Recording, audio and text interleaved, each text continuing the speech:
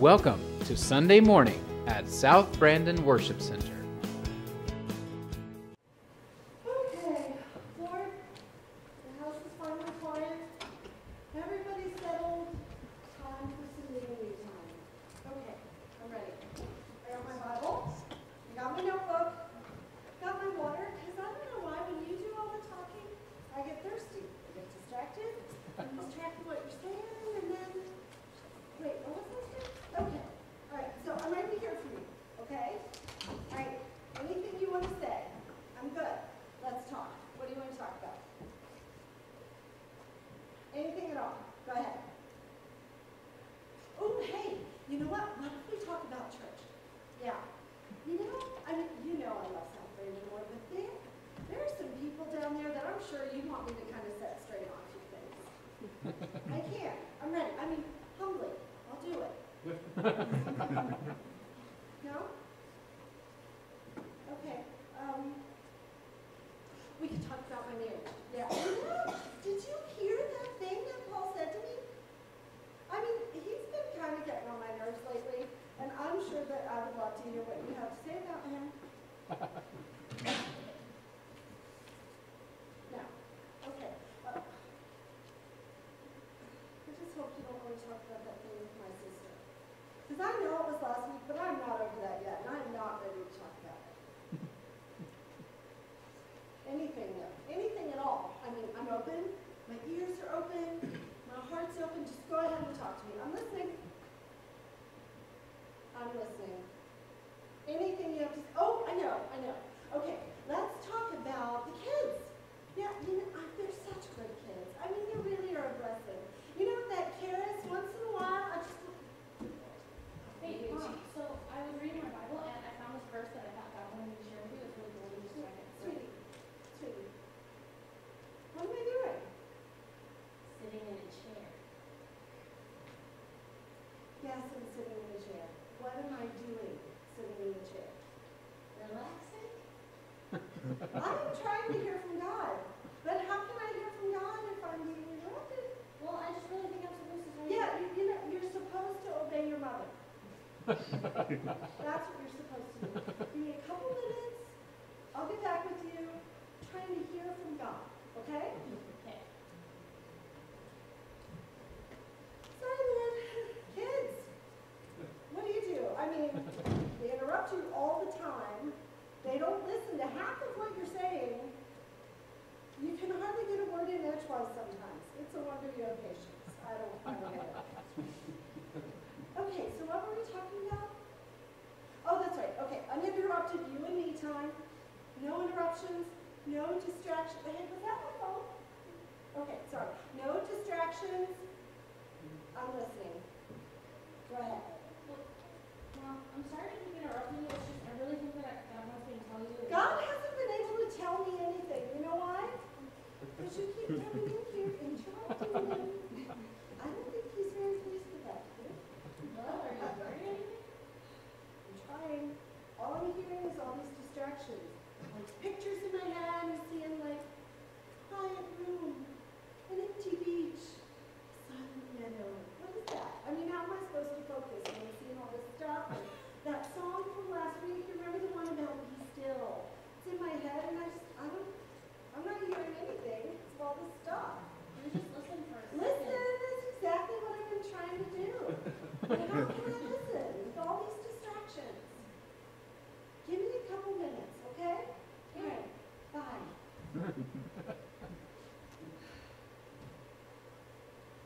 Lord, I think you want to speak to me. I know you want to speak to me. Surely you have something to say. I've been listening. I have been patient. Right. Maybe you just want to talk to me later. Okay, we'll check back with you tomorrow. I wonder what's on TV. Woohoo!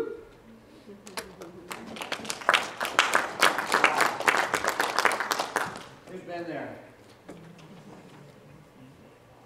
We live in a noisy world, don't we? We live in a noisy world, a distracting world.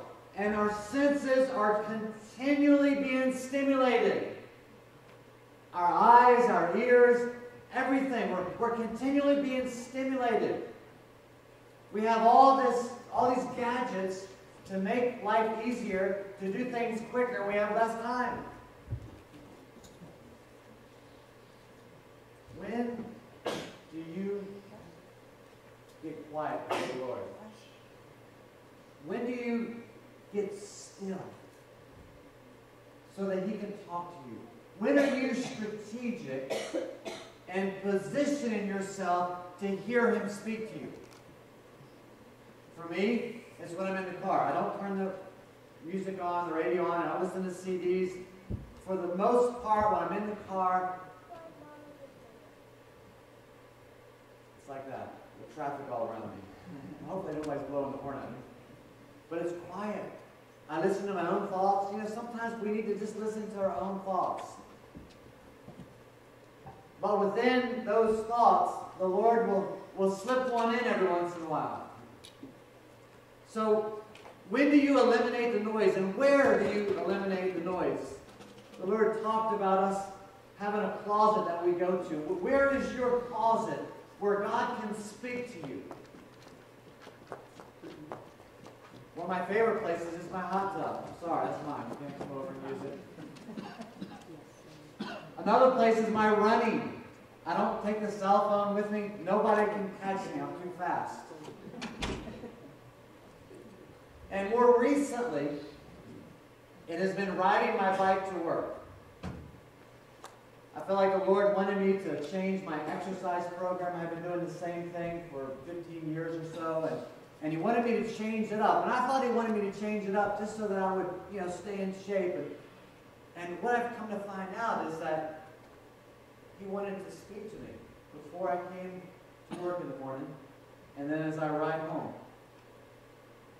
So about 3 weeks ago, I was riding my bike to the office, and just out of nowhere, I was just listening to my thoughts, I was praying, I was singing a song, and I heard this statement. You need to embrace my calling on your life to be an apostle. And I hadn't thought about it in a long time. But my mind immediately went back to 7 years prior to that time. 7 years ago, 2007. It was a rough year for me. 2007 was a rough year. A lot of things happened that were very difficult on my soul as a pastor. So I decided to take 3 or 4 days, and I was going to go to Fort Myers and spend it with a friend of mine as a pastor there. And so as I was driving to Fort Myers, just past Bradenton, I heard the voice. Remember, I for the most part, when I'm in my car, it's quiet. I can listen to my own thoughts. I can listen to the Lord if He wants to speak. The Lord doesn't always speak. But we need to position ourselves to give Him an opportunity to speak to us. And so just outside of Bradenton, I heard this voice say to me, you need to receive the call of God on your life as an apostle. I have been speaking to you through many others. Total strangers. I'd go to a conference, and I'd be called out and say, the hand of the Lord is upon you to be an apostle. Those within the church were speaking to me.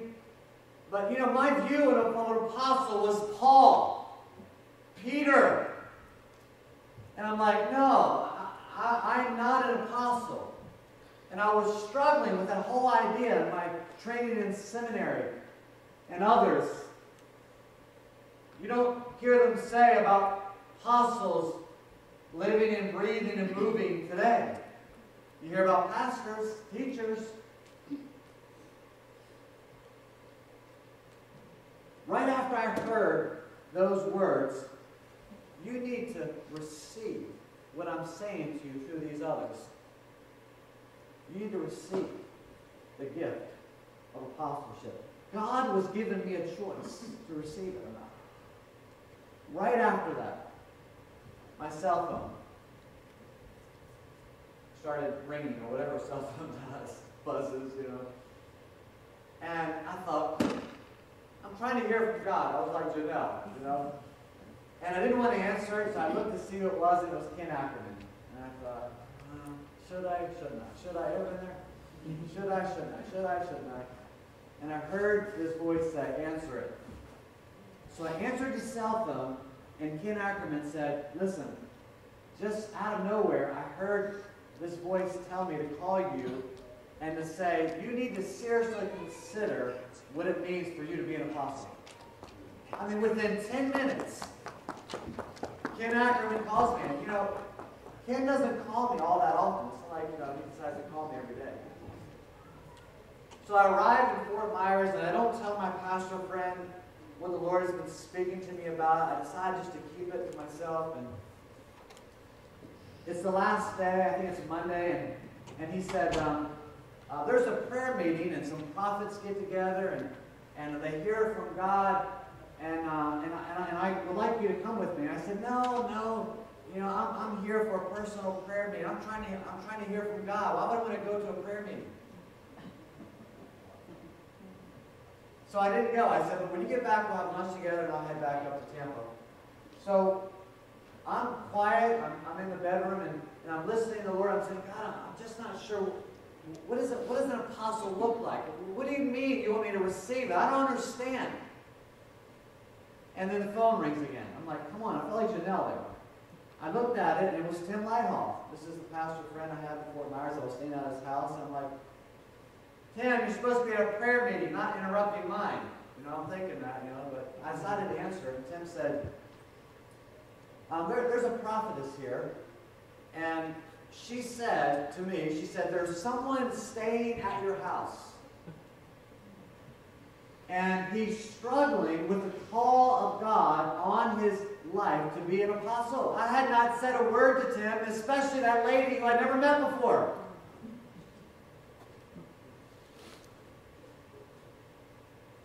So Tim said, so because you wouldn't come to the prayer meeting, we're going to bring the prayer meeting to you. We're on our way. Don't go. That's what he said. So he brought him all to his house. And then this lady began to speak to me. I mean, she was reading my email. They didn't have email back then, well, at least I did. But she was just telling me exactly what I was struggling with. And my idea, and she said, you know, you just need to be the apostle that God's called you to be. You don't need to look like Paul. It's like, how'd you know I was thinking that? You don't have to worry about what Peter looked like. You just need to be the apostle that God's called you to be. And then that prayer team of prophets and teachers and others, they were a platform ministry gifted in the city of Fort Myers, that was come together to pray over the city. And they laid their hands on me and they prayed for me. And I received that calling as an apostle. And when I came back, I told Robin and I told a few of the elders, but for the most part, I just kind of kept it to myself. I received the gift, but I didn't really embrace it. And I didn't really exercise it. I didn't really walk in it.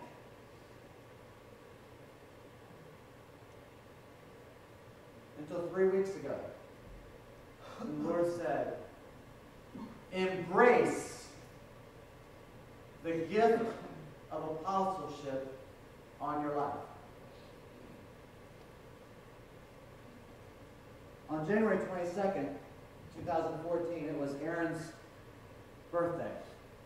And Aaron, he runs cross country, and Aaron's very thin. He's not muscular and strong like his dad. He's very thin. And his track coach told him that he needed to get more upper body strength, because actually your upper body helps you to run faster. And I didn't really know that. So Robin and I, we gave this to Aaron, this exercise bar. You help him do push-ups and put on your thing and do pull-ups.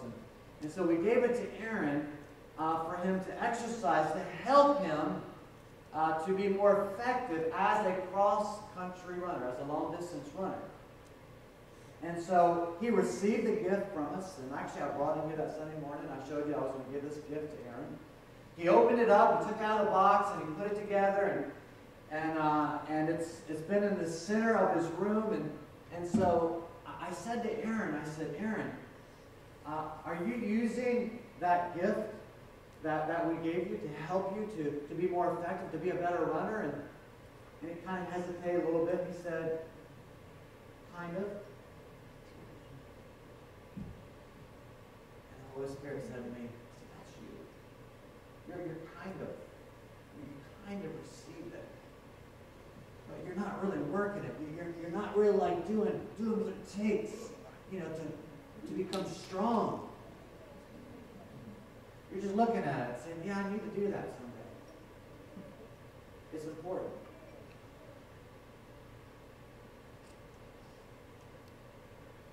How many of you have received a gift from God? And it's just sitting there. And you're not using it. You received it, but you're not embracing it. You're not walking in it. You're not moving in it.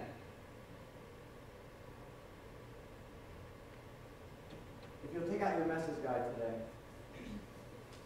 the title of today's message is Take Me to Your Leader. I love science fiction when I was growing up and had all those B movies, the Martians, Take Me to Your Leader. But you need to know who your leader is. Who is your leader?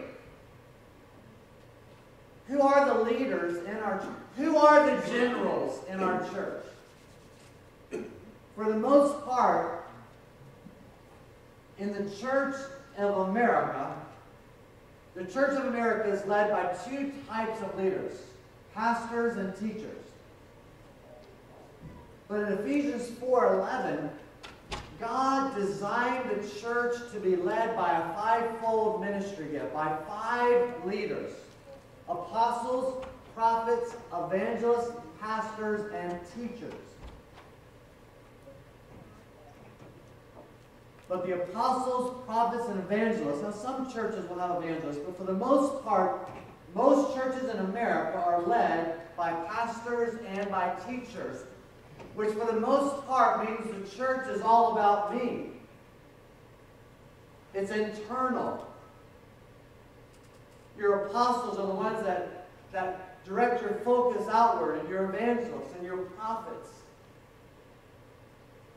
So pastors and teachers, we need them. But they're more inward focused and not outward focused. And that's what we have in the church today. So if you look with me in your message guide, Ephesians 4, look what the Apostle Paul said here. He said, now these are the gifts Christ gave to the church. These are the gifts, these leadership gifts are to the church. They're God's gift to the church. These are the generals that give order, that set things in place. And they're God's gift to the church. And if you're a general, you're God's gift to the church. But you can't passively receive the gift of God on your life, the call of God on your life, and just look at it. Maybe every once in a while do it. You need to work those spiritual muscles. You need to operate in the call of God on your life. The church needs you. Now, these are the gifts Christ gave to the church. The apostles, the prophets, the evangelists, and the pastors and the teachers. Not just the pastors and the teachers.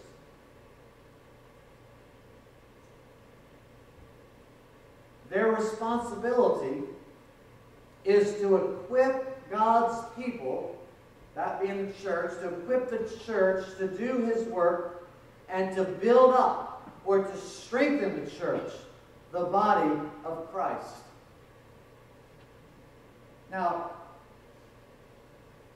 if you had an 8-cylinder vehicle, now they don't really make 8-cylinder vehicles too much anymore, but in the 70s when I was growing up they would, with the gas mileage and everything. But if you had an 8-cylinder vehicle, maybe a truck, and only 4 cylinders were working, how efficient would that vehicle be?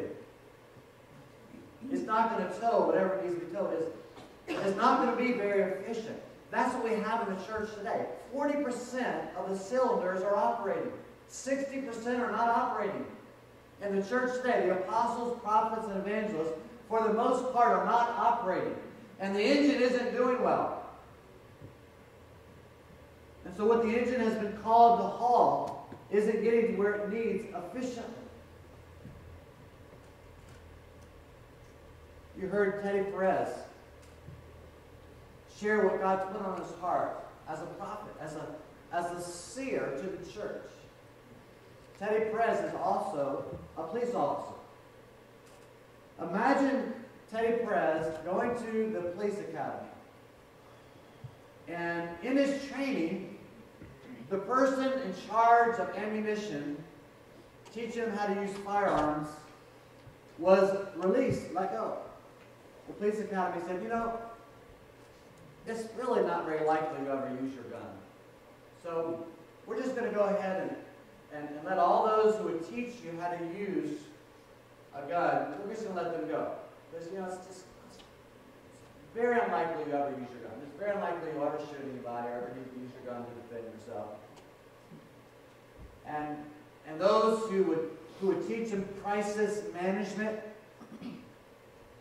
they'd be released as well. And they said, haven't you already had enough crisis in your life? You should be able to do it just fine.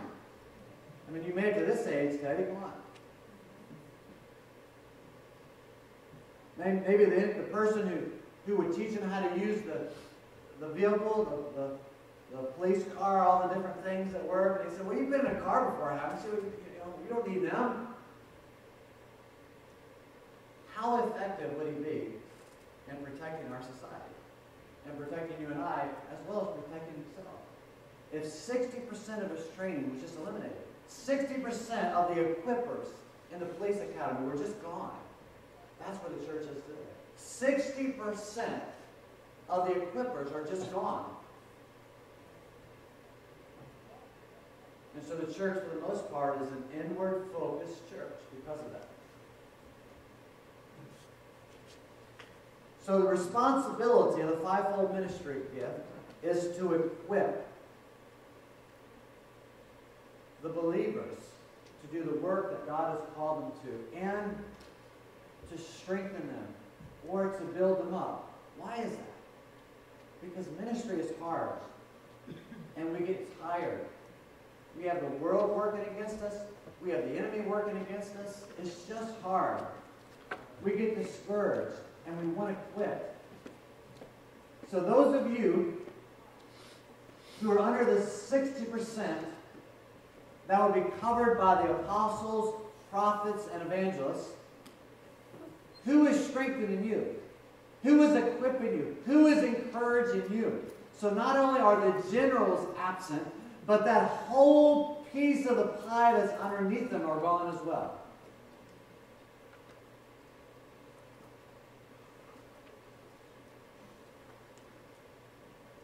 Verse 13. Look what it says.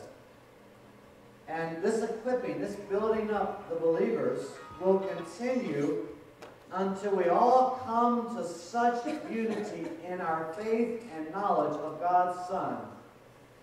In other words, that unity is when every person is doing their part. That's unity. When we're all working together, all functioning, doing our part. So that we will be mature in the Lord. So that we will look like Christ. See, the fivefold ministry gift represents Jesus on the earth today. See, Jesus, he is the great apostle, right? He was the prophet. He was the evangelist. He was the good shepherd who lays down his life for the sheep. And he was the teacher. So the fivefold ministry gift rests on these leaders who represent Jesus to the church. So if you take 60% of them away, you're taking 60% of the call of God on the church, the body of Christ away from the church.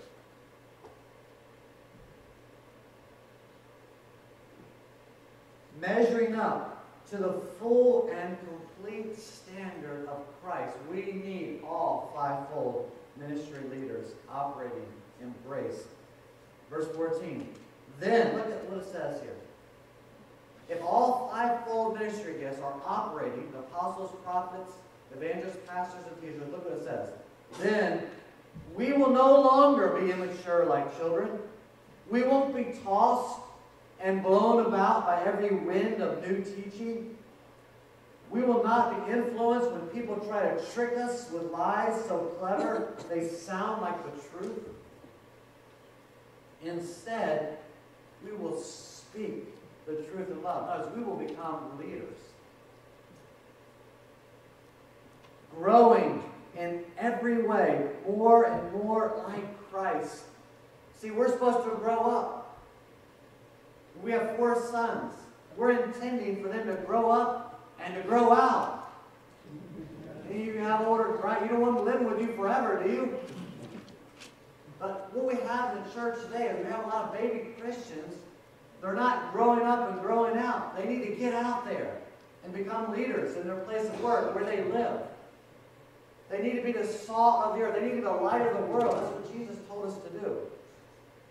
But if you eliminate the fivefold ministry, if you eliminate those apostles and those prophets and those evangelists, those who are directing the church outward, then we just all kind of stay together and we just all be comfortable with one another.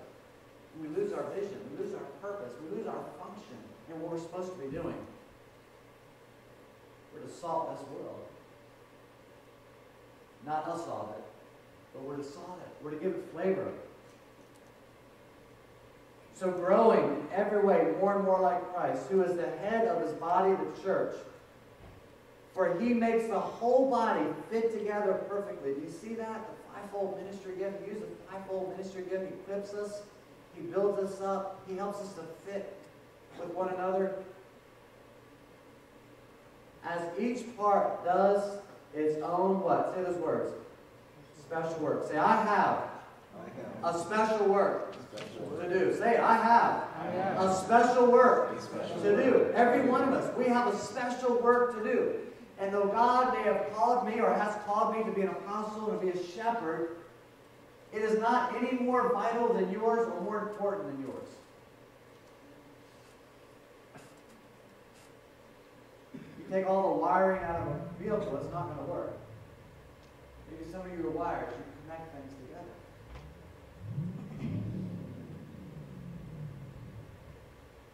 So as each part does its own special work, it helps the other parts grow. You know, on any given Sunday, according to the surveys, there are more Christians who are at home on Sunday than who are worshiping together on Sunday. Does that not, like, shake you? It's because of the absence of the apostles, prophets, and evangelists, and the churches across America. And people don't know where they fit. These believers, Christians. And so the whole body is not healthy and growing and full of love because there are people who are absent. The other parts aren't here. We're missing people. We're missing vital parts because we're missing the generals in place. The generals who call everything to order. I want to talk today about just one of those generals. The apostles. And I would encourage you to come back to that. It's a very important service to Rob and I, but also to our church. But we are going to call forth the generals in our church. The apostles, prophets, evangelists, pastors, and teachers to equip the saints to do the work of the ministry. As the generals are called out and as they begin to embrace their calling, then the church, the body will be strengthened and equipped to fulfill the special work that God has called us to. So the first one I want to talk about to you today are the apostles. The apostles, it literally means in Greek, the sent ones. They extend the gospel. Apostles are always thinking ahead, always planning ahead. They're always thinking about tomorrow. They look into the future, especially for the future leaders, the next generation of leaders. Apostles, you can tell apostles because they're always building things. They're building people, or they're building churches. If they're apostolic evangelists, they'll build a great church. Or they'll build a great ministry like Navigators, or Salvation Army, or the Red Cross. Those were all started by apostolic evangelists. So apostles, they build people, they build churches, they build new ministries. Ephesians 2:20 describes the function of apostles. Together, we are His house, His church, built on the foundation. So apostles are foundation. They lay the foundation, built on the foundation of the apostles and the prophets. And the cornerstone, we have to remember that, the cornerstone that holds it all together is Christ Jesus Himself. He is the cornerstone. So in these next 2 weeks, as we look at the generals in the church, I want you to see them like a hand. So the apostle will be a thumb, and I'll explain that in just a moment. The prophet will be the pointer finger, because the prophet is always pointing people to God, pointing people to God's will, pointing out your sin, pointing toward the future, pointing to the plumb line, God's standard, God's righteousness. The middle finger, which stands out, as evangelists, they'd be the middle finger. They stand out. Notice I'm not turning it the other way. I'm showing you this way. They stand out. They're motivational. They're inspirational. They're outgoing. They're the gatherers. They're the recruiters. They bring people in. Then you have the other finger, the ring finger, because they're the shepherds. They're married to the flock. They're loyal and faithful and serving and sacrificing. And then the last finger would be the teacher. They're the ones that bring balance. They're the ones that make sure that everything that is done is in line with the Word of God. So all the teachers will always check my biblical references. I can always tell the teachers out there. Of course, there used to be a Bible. Now they got their phone doing it. You can always tell the teachers. But I want to talk to you this morning about the role of the apostles. The role of the apostle,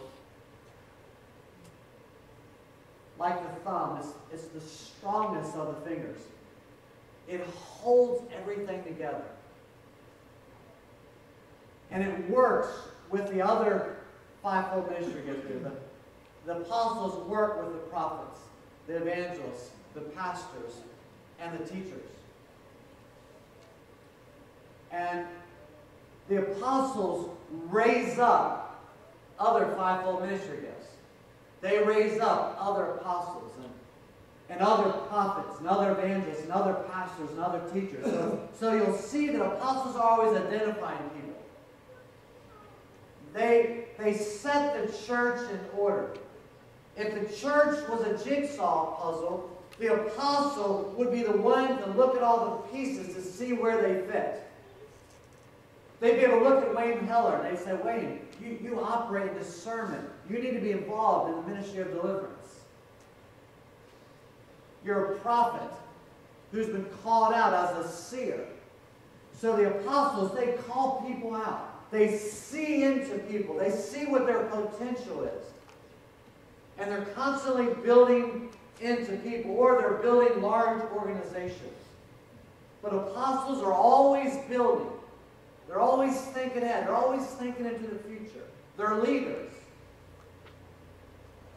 As I was thinking, well, Lord, who are the apostles of South Brandon Worship Center? Obviously, that's what I do. And I was doing it before I knew that I was called to be an apostle. I was a youth pastor for over 10 years, and I have literally hundreds of youth all across the world, America, pastoring large churches, missionaries, lawyers, doctors, pastors, teachers, all across, where God, as an apostle, called me to raise them up. Even at South Brandon Worship Center. One of the things we've seen over and over again is for pastors to come in, get healed, get set right, and go out again. Continually. For 17 years, I've seen pastors come in, get restored, go out. Come in, get restored, go out. That's what apostles do. They set people in order. But another person that came to my mind was Robin. And not because she's the pastor's wife. Not all pastors' wives are apostles or pastors or teachers.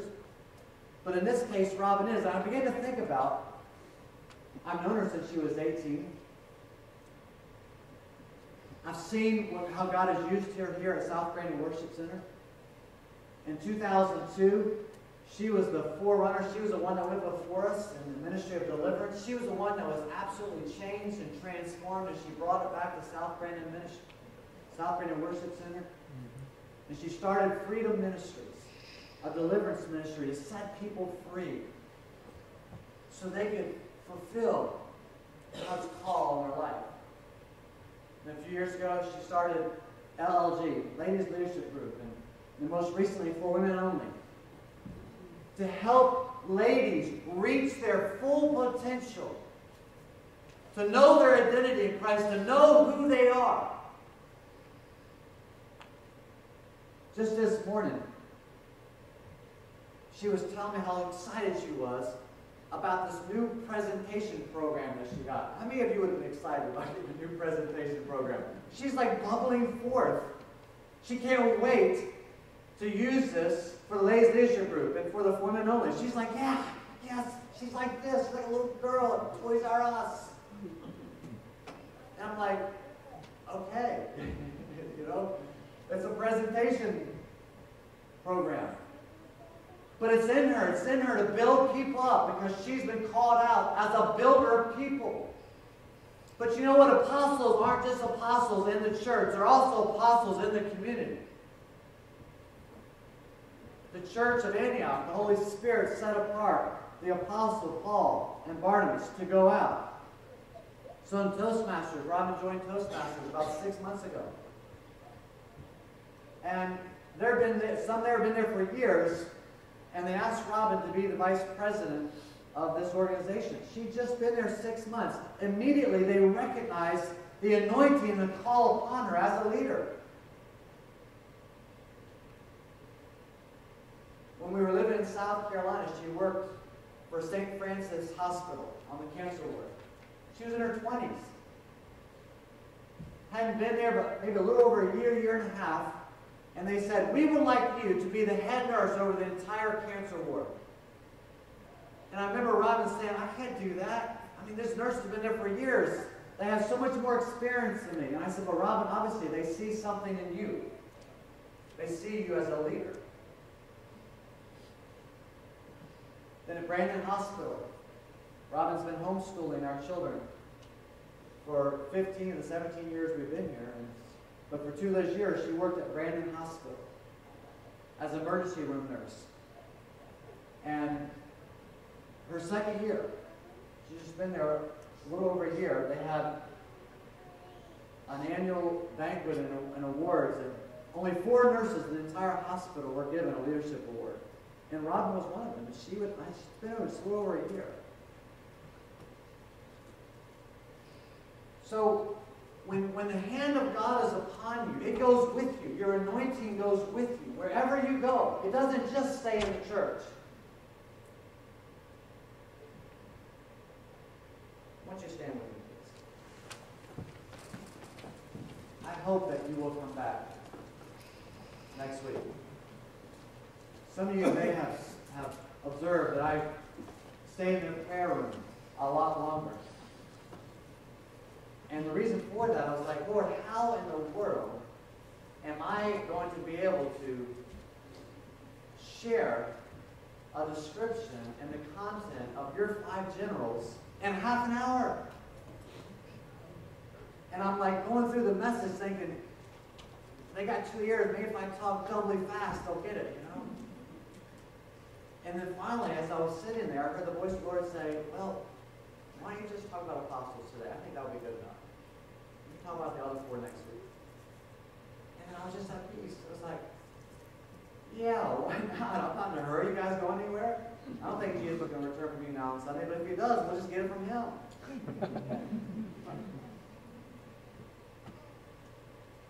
And so, especially tonight, as the church will be coming into agreement. By the way, do you know that as you come into agreement with Robin and I as apostles of this church, things are loosed over you as well? That's what apostles do. They loose things.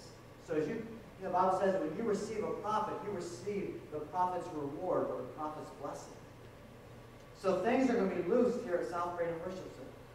Just because of Robin and I fully embracing, not just receiving it and looking at it every once in a while, but embracing it, beginning to look, not for me to look at the church through the eyes of a shepherd, which is what I've been conditioned to do, but through the eyes of an apostle. So I want you to close your eyes with me. You need to consider, first of all, what God is calling you to do. And did you open it up and just kind of set it aside? Because you have a special work to do. And it's time for you to stop setting it aside. It's time for you to do it. Because we need you. That's what the Word of God says. We need you. Not just the generals. We need everybody. Everybody's important. 1 Corinthians 12 talks about the unseemly numbers, those who don't get the praise and the applause of men. They're more actually important than those that do. We need you. So just right where you are, just say, Lord, here I am. If my pastor can embrace his call as an apostle, even when he's uncomfortable with it, then I'm going to embrace what you've called me to do. I'm going to do it. Can you just say that right where you are? I'm going to do it. I'm going to do it. I'm not going to be distracted anymore. I'm not going to fear it anymore. I'm going to do it. I'm going to do, God, what you've called me to do. That your body will be strengthened, fully functioning, operating all 8 cylinders.